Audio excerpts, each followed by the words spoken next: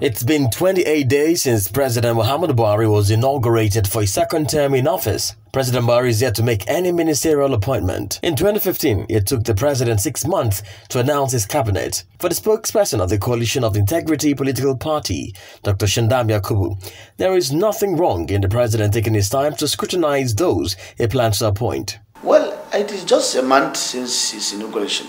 So I don't think it is that long that they should be now agitating. Nigerians will always want to create issues here and there. Politicians are hovering around to be appointed. And one thing again you need to understand, Buhari needs to take his time. I need to be very, very explicit on this.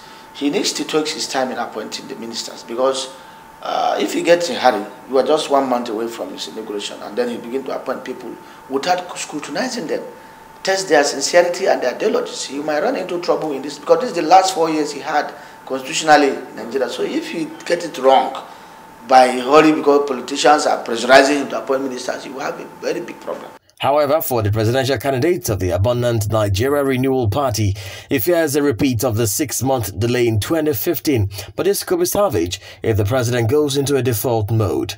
At old age, you can't begin to make new friends. It's going to be in a serious dilemma as we speak. People are going to bring all sorts of people and say, oh, God, this is the best person and all that. But his first default mode would be to bring back everybody he worked with. And as you can see, I mean, the last appointment I saw was that of the acting chairman of NNPC, Dr. Thomas John. But Dr.